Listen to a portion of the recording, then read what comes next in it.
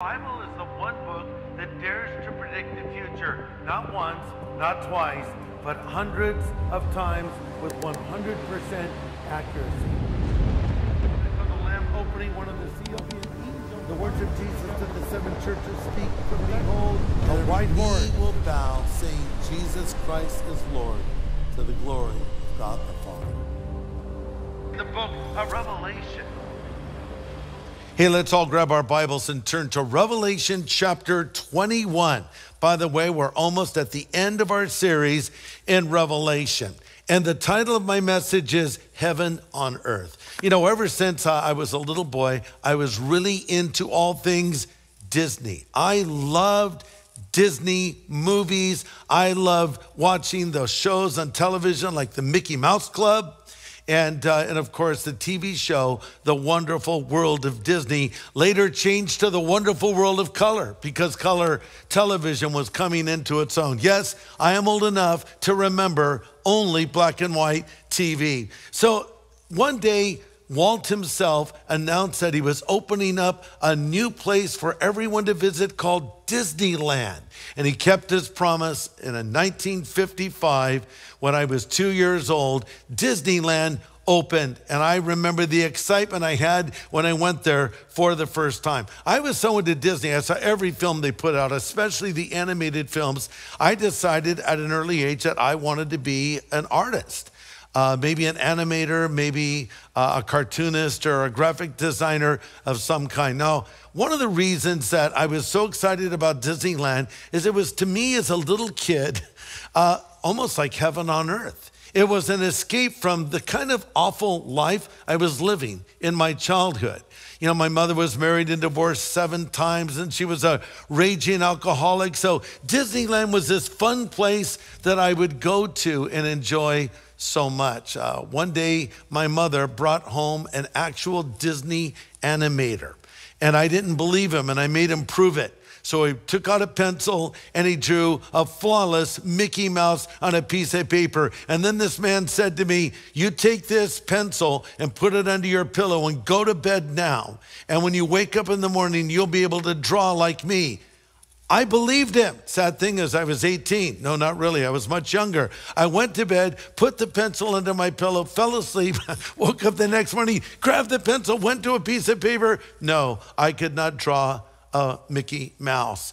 I just think this guy wanted to spend time with my mom. But you know, Disney himself, Walt Disney, had a vision. And when he was a little boy, he used to love to go to a place called Electric Park. And there was a carousel there, and he began to plot out in his mind an amusement park that he would build one day. He was trying to, I think, in his own mind, bring a little heaven on earth. I read a book a while ago on the life of Disney, and the author, Pat Williams, said this, and I quote, I know that Walt felt a longing for heaven. He had that longing when he was a boy in Kansas City, peering through the fence at Electric Park, wanting what he could not have because he didn't have a dime in his pocket. I believe it was that longing for heaven that drove Walt to build a perfect place where children could ride merry-go-rounds and always catch the brass ring, a place where yesterday and tomorrow are always within walking distance, a place where anyone can be perfectly happy if only for a day.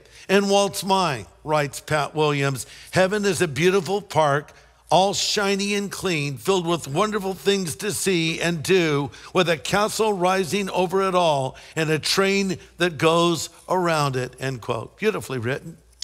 I think Walt Disney, like all of us, had eternity in his heart. The Bible tells us that God puts us inside of each of us where we long for something more, long for a place we've never been to before. And I believe that longing is actually for heaven itself. We're homesick for heaven. And things happen in life that seem so wrong and so unfair. Tragedy may strike, and life on earth often disappoints. But I think you begin to realize that when you put your faith in Christ, is you were made for another world. And that's exactly what we're looking at here in Revelation 21. We're looking at another world that is our future, and it's even better than Disneyland. We're looking at the moment when heaven comes to earth. Now, try to understand how hard this is for John. Here's John the Apostle, banished to the island of Patmos for his faithful preaching of the gospel, and Jesus comes to him and gives to John what we call the revelation. The unveiling is what the word revelation means. And John is effectively catapulted into the future in sort of a spiritual time machine. As I've said before, I don't think it was a DeLorean, but he saw things that were yet to come. He saw the afterlife. He saw the final judgment. He even peered into hell itself. And he's trying to write all of this down. You know, it's worth noting that John spent 18 chapters describing the Great Tribulation period, but only one chapter for the 1,000-year millennial reign of Christ, and less than 2 chapters on heaven. That's not because heaven is not important. That is because heaven is beyond words.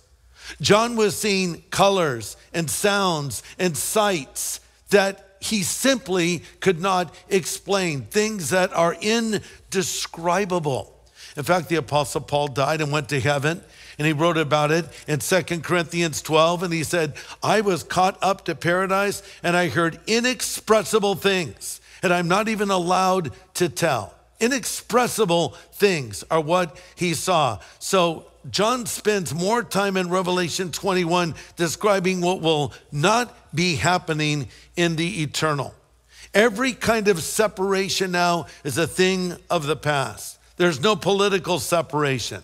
There's no national separation. There's no racial separation. There's no spiritual separation. Everything is coming together at this moment. Heaven is mentioned 532 times in the Bible, and more than 10% of those mentions are right here in the book of Revelation. John speaks about heaven 55 times. So let's see what he has to say. Revelation 21, I'm going to read verses 1 through 6. I'm reading from the New King James Version. John writes, Now I saw a new heaven and a new earth, for the first heaven and the first earth had passed away, and there was no more sea.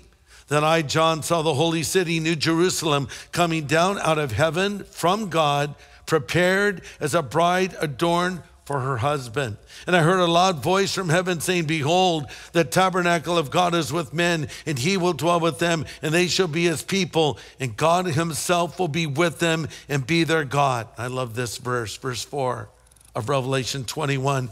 And God will wipe away every tear from their eye. There'll be no more death, nor sorrow, nor crying, and no more pain, for the former things have passed away. Then he that sat on the throne said, Behold, I make all things new. And he said to me, Write, for these words are true and faithful. Then he said to me, It is done. I am the Alpha and the Omega, the beginning and the end. And I will give of the fountain of the water of life freely to him who thirsts. We'll stop there. Aren't those beautiful words?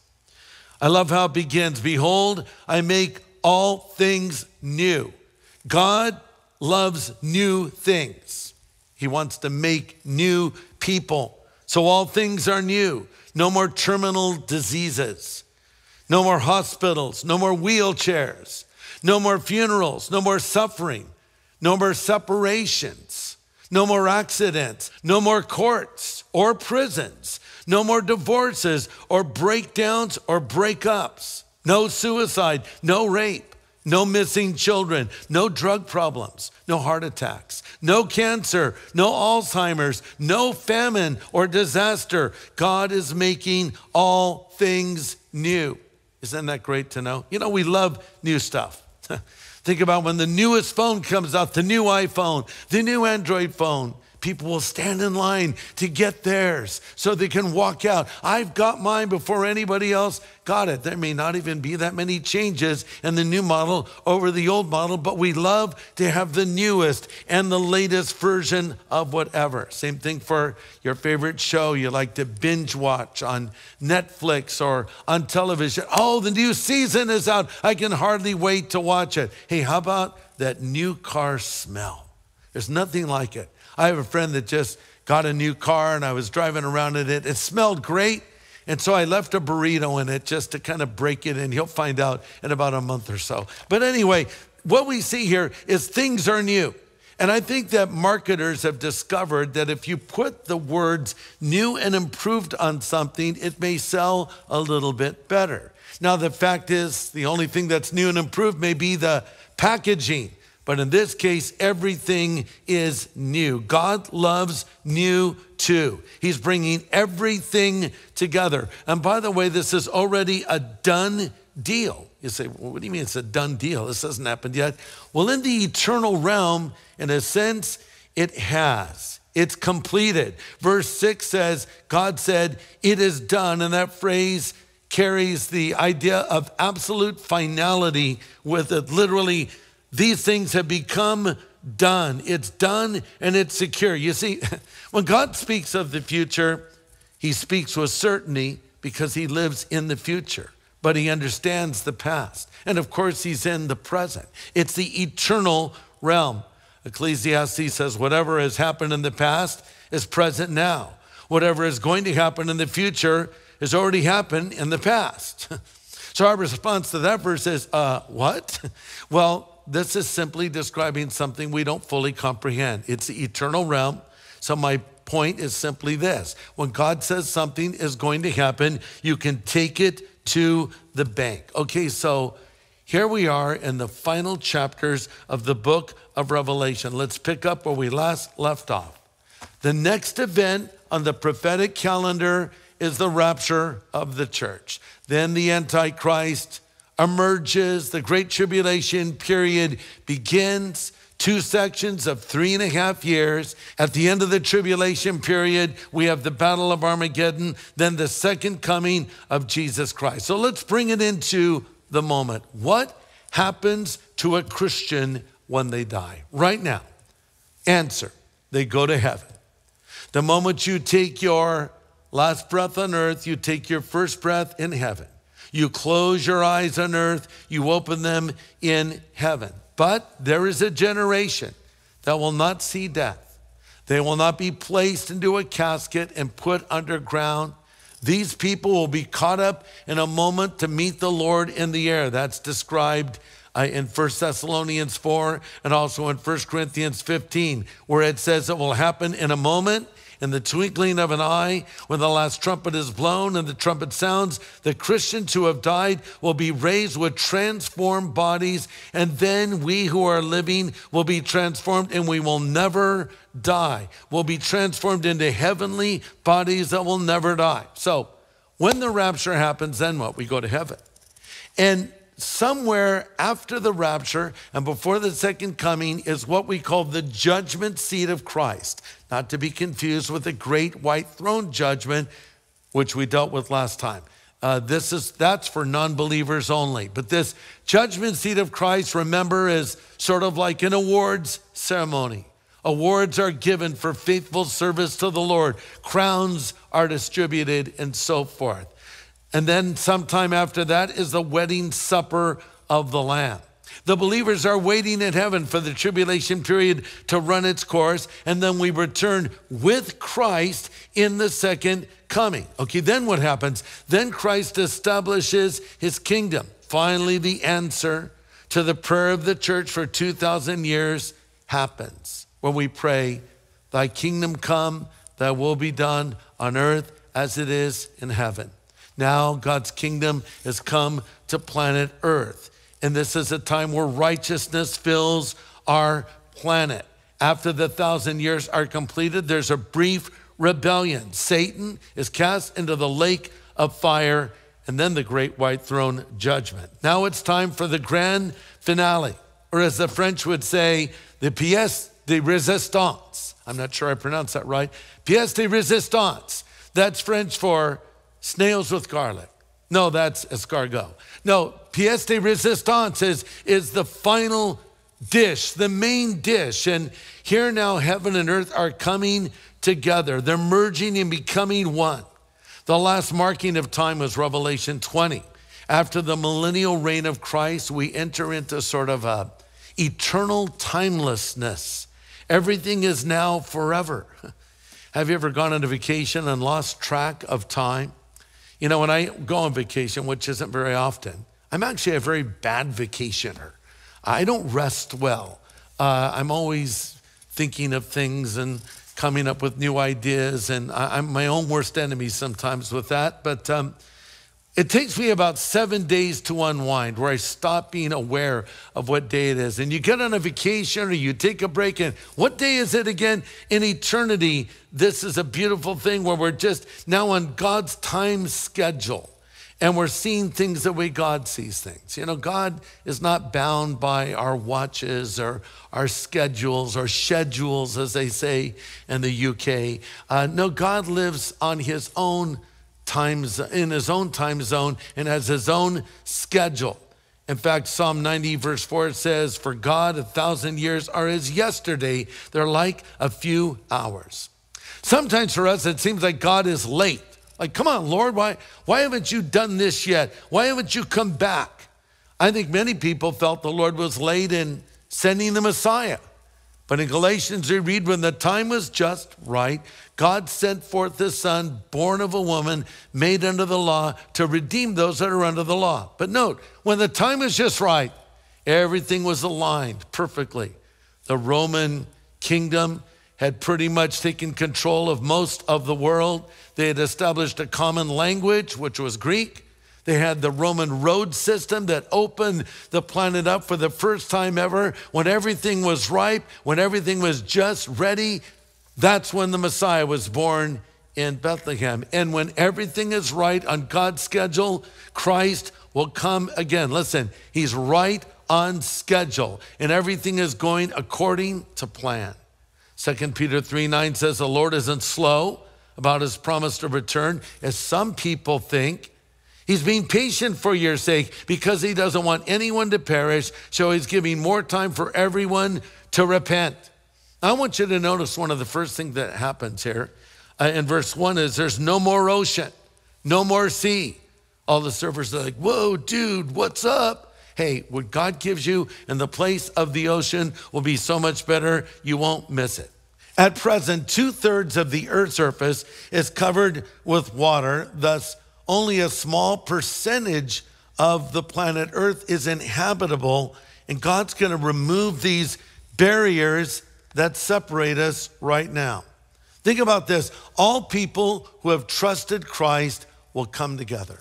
Have you ever gotten together for a family reunion and seen members of your family you haven't seen for so long and you wish it could go on forever? Or gathered with old friends that maybe you haven't seen for a while and you're having such a good time? Imagine this. Heaven is a great reunion where everyone will be reunited in one time at one place. All those who have died in faith over the centuries, all of us together. Eve will be there, Sarah will be there, so will Ruth, David, Noah, Jonah, Peter, James, and John. I think Abraham Lincoln will be there. C.H. Spurgeon. Oh, look, it's Dr. Martin Luther King over there. Oh, look, it's D.L. Moody. It's Billy Graham. C.S. Lewis will be there. Just think of the people that will be gathered together. What conversations we'll have. What times we'll have together. And for many of us, best of all, we'll be reunited with loved ones that have preceded us to heaven. This is going to be a wonderful time. Now God breaks the silence with something he wants us all to hear. Look at verse 3.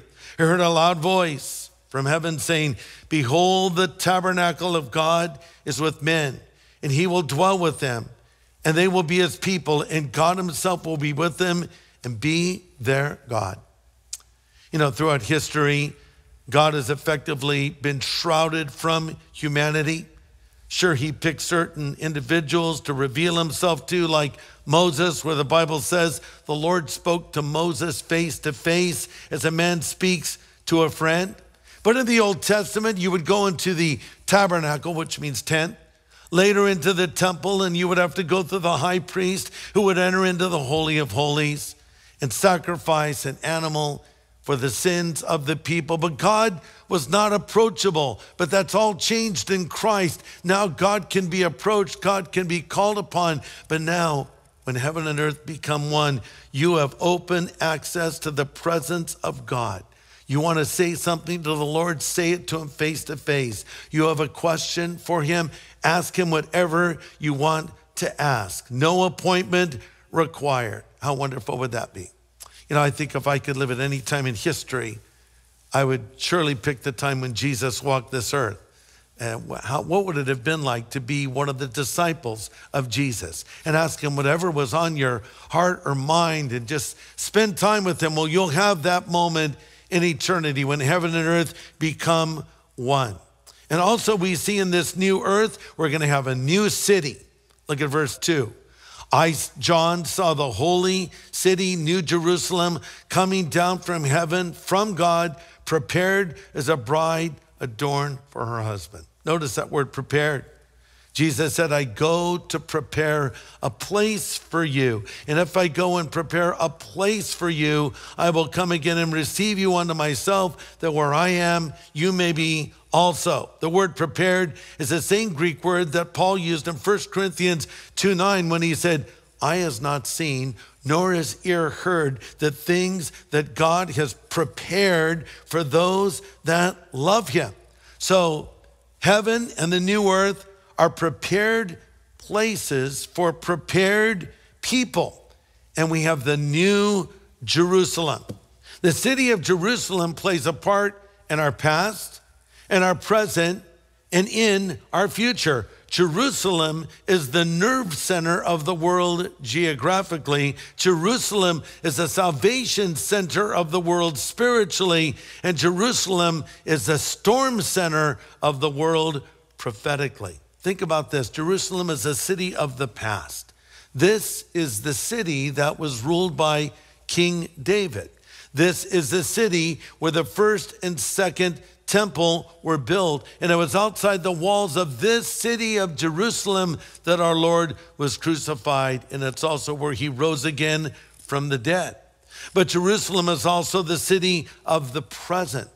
When the Jewish people returned to their homeland after the horrors of the Holocaust and established themselves as a nation again, the prophetic clock started ticking because nothing like this had ever happened. On May 14th, 1948, a prophecy was fulfilled. Listen to this. No nation has ever been able to maintain its national identity 300 to 500 years after being removed from its homeland. That is, with the exception of Israel. The Jewish people returned to this place. They knew this is the place the Lord was calling them. And it's such an amazing thing to think about. And Jerusalem always has been and always will be the capital of Israel. So right now, of course, you're aware of the fact that there's great conflict in the Middle East, and it is once again happening around Jerusalem. Hamas, a terrorist organization backed by Iran, is firing these rockets into the Jewish homeland. And many of those rockets are stopped from a special Iron Dome, a technology that the United States has given to Israel to protect themselves. And 90% of those rockets are stopped, but others get through, and there have been fatalities. But why? Well, why would someone fire rockets indiscriminately into population centers? Because Iran has never hid the fact that she is an enemy of Israel, and she wants Israel wiped off the face of the map. But the Bible tells us in the last days that Jerusalem will play a key role in what is about to happen. Jerusalem is described in the Bible as an intoxicating drink, a heavy stone, and a burden for the world. Zechariah 12 says, God speaking, I'll make Jerusalem and Judah like an intoxicating drink to all who are nearby, who send their armies to besiege Jerusalem. I'll make Jerusalem a heavy stone and a burden for the world. But Jerusalem is not just a city of the past, it's a city of the future. Here, world history as we know it will come to a completion. Not far from Jerusalem, the Battle of Armageddon will take place, and it is at the east gate of the city of Jerusalem, a gate you can see right now on the wall, that the Bible says Messiah will enter through. When Christ comes back again, his foot will touch down on the Mount of Olives. Remember, that's also the place where he ascended. It will split in two. and Messiah will walk through the east gate. But now we're talking about the new Jerusalem that will come down from heaven. In this heavenly city, there's no crime, there's no corruption, there's no urban decay. We're living in a curse-free world, and we're busy as we're about our Father's business. Notice Revelation 22:3 says, his servants will serve him. I think sometimes people think we just lay around in heaven on clouds and sleep. And that might be appealing to someone I'm talking to, but I like to be active. I like to do things, and we'll be busy doing creative things, things that honor God, things that will bring great joy and fulfillment to us. And now here is one of the great promises of the Bible. Look at Revelation 21, verse 4. And God will wipe away every tear from their eyes, and there'll be no more death, nor sorrow, nor crying, and no more pain, for the former things have passed away. You know, we may think that when we become a Christian, we'll then live a trouble-free life. We'll never suffer, we'll never get sick. Loved ones that are close to us will never die. Oh no, these things may happen to us. Being a Christian does not mean you will never weep. It may mean you weep more because your heart is made tender. In Ezekiel, God says, I'll remove a heart of stone and give them a heart of flesh.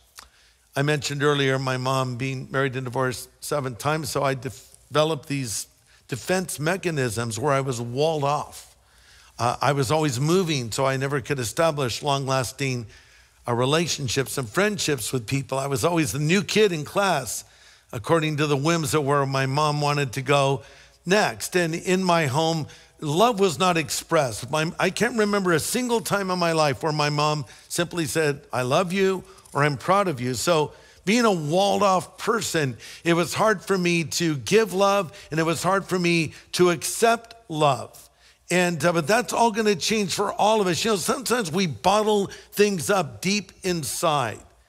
But here's what we need to do. Instead of bottling things up, we need to open our heart to God and let him put these troubles in his bottle. Yes, I don't know what you're talking about.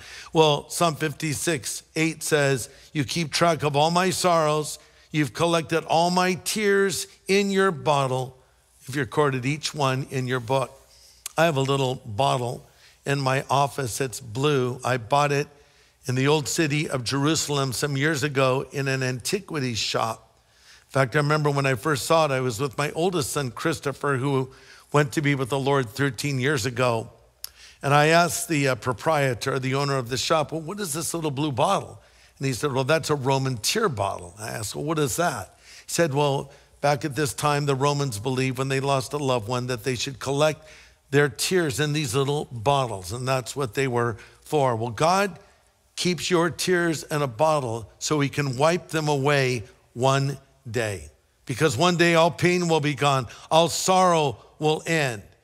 Everything will be changed. You don't have to wait until heaven for some things to change. That can happen right here, right now. Because 2 Corinthians 5:17 says, if anyone be in Christ, he is a new creation. Old things have passed away. All things become new.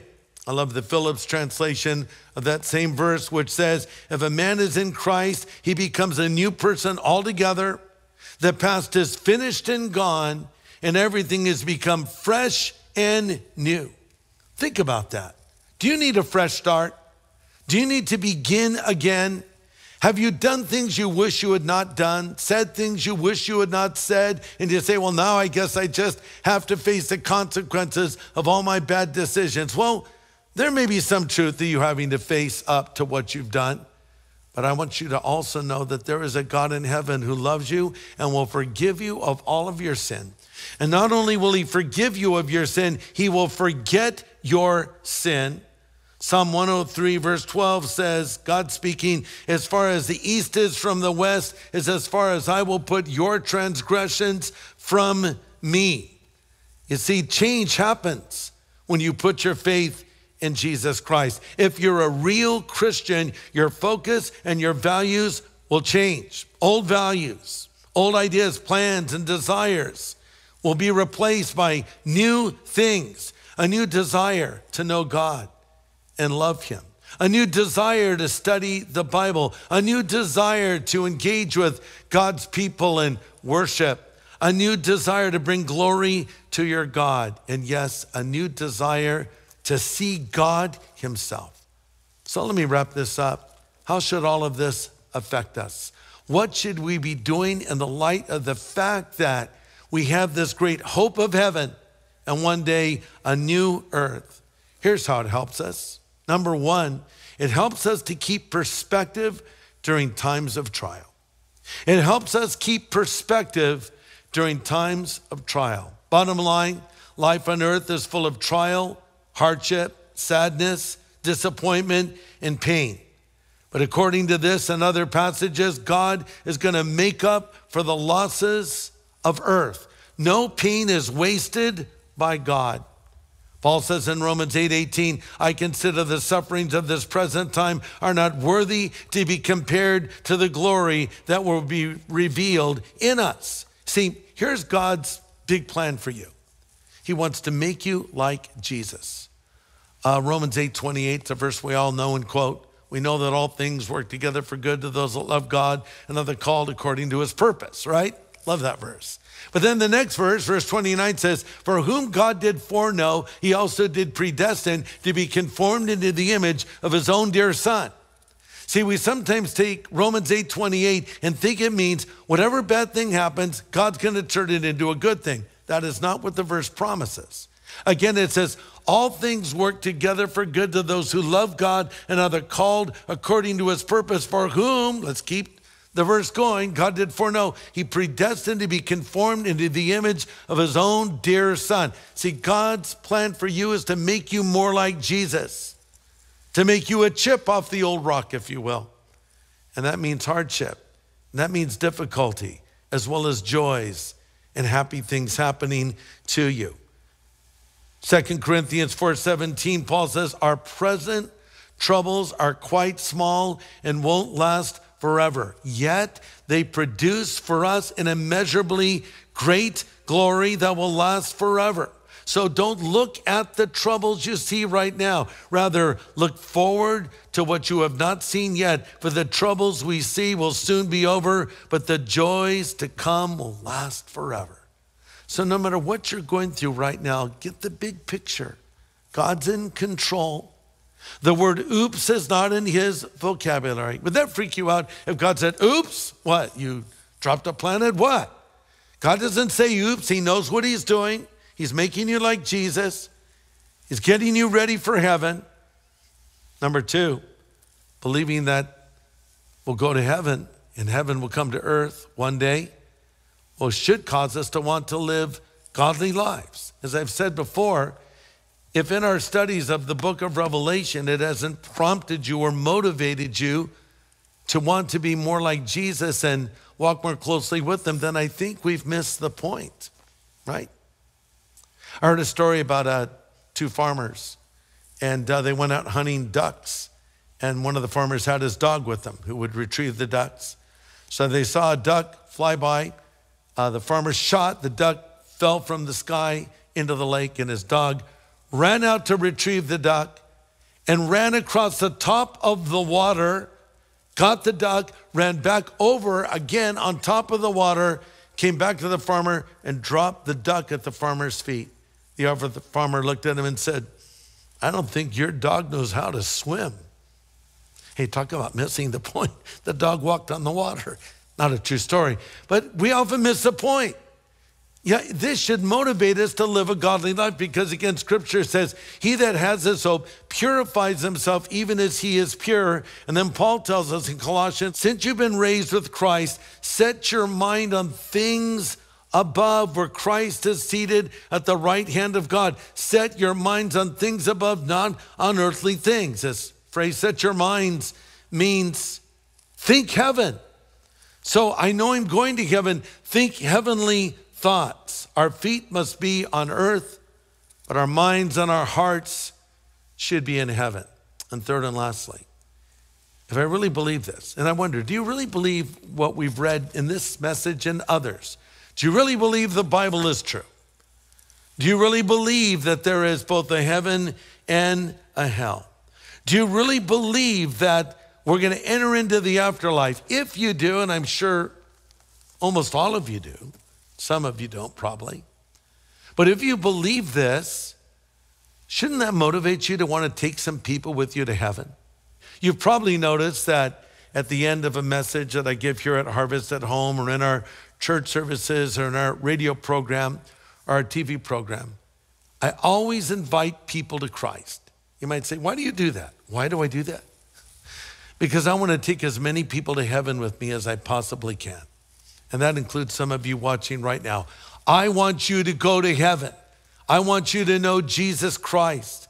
I want to help you understand what you need to do to believe in Jesus Christ. So let me close with this appeal to you. Someone that's watching who does not have this confidence that they'll go to heaven when they die. Someone who is not sure if Jesus is living inside of them. Here's what you need to do.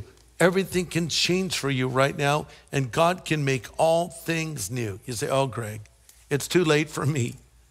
I can't change. I've tried to change myself, and it hasn't worked. You can't change anything. It's just the way it is. No, God can make all things new.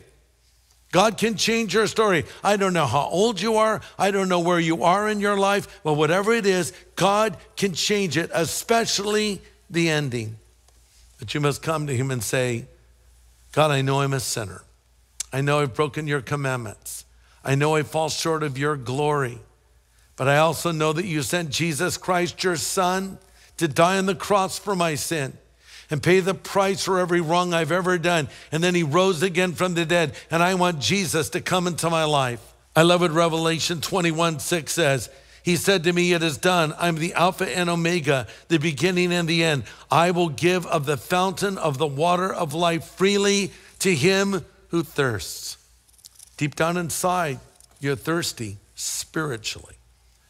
There was a woman who would go to a well every day at around 12 noon and draw water. She didn't have many friends. She had been married and divorced 5 times. She was living with some dude at present. And who was waiting for her at the well that she frequented?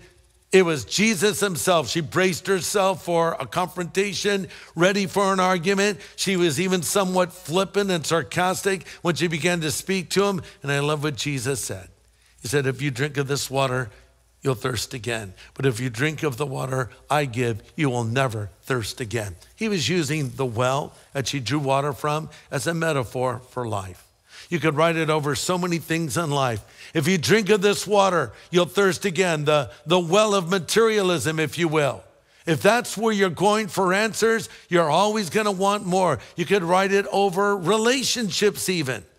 If you drink of this water, you'll thirst again. You could write it over accomplishments or success or fame. If you drink of this water, you'll thirst again. You could even write it over the well of religion, if you will. Religion and rituals and other things. If you drink of this water, you'll thirst again. But if you come to Jesus and believe in him, he'll satisfy your deepest spiritual thirst. Let me go back to what I said in the beginning. We all long for a place we've never been to before. I talked about going to Disneyland as a child and how excited I was to be in the Magic Kingdom, the happiest place on earth. Well, this is something that is deep down inside of all of us, and an amusement park is not going to satisfy that, especially when you look at the price you pay to get in. I think when you're a kid, the happiest moment of going to Disneyland is when you walk in. But when you're an adult, the happiest moment is when you're leaving, right? And then having to figure out how you're going to pay for all of that. But that's just an idea to start with. We're longing for something more. We're longing for heaven, and we're longing for God. Nothing this world offers will satisfy you apart from a relationship with God. You can ask him to come and live inside of you and forgive you of all of your sin right here, right now. In a moment, I'm going to pray a simple prayer that I would love to lead you in. A prayer that if you pray it with me is where you are simply saying to the Lord, come into my life, satisfy my spiritual thirst, make all things new for me. I want to go to heaven one day. I want to be ready for your return. If you would like to do that, I'll give you an opportunity right now as we pray. Let's all pray together. Father, I thank you that your word is true. I thank you for the folks that are watching right now, and I pray that your Holy Spirit will speak to their hearts and help them to see their need for Jesus and help them to come to you and believe right now. Now listen, if you want Jesus to come into your life, if you want him to forgive you of your sin, if you want to go to heaven when you die, why don't you just pray this simple prayer after me? You could pray it out loud if you like. Just say, Lord Jesus, I know I am a sinner, but I know you are the Savior who died on the cross for my sin and rose again from the dead. I turn from that sin now, and I choose to follow you from this moment forward. In Jesus' name I pray, amen. Did you just pray that prayer? If so, God bless you. You've made the most important decision of your life. There's a whole new life that God has for you now, that he wants you to start living. And it starts with reading the Bible. This is the user's manual of life you've been looking for. And I would like to send you at no charge a copy of a special edition of the New Testament that we're offering here at Harvest at Home that we call the New Believer's Bible. Many of these have gone to people all around the world.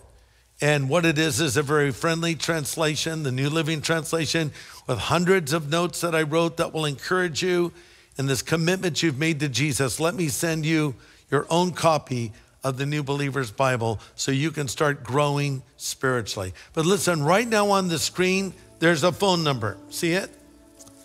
I would like you to call that number and let us know that you just prayed and asked Jesus to come into your life. And we'll get your information and send you your copy of the New Believer's Bible.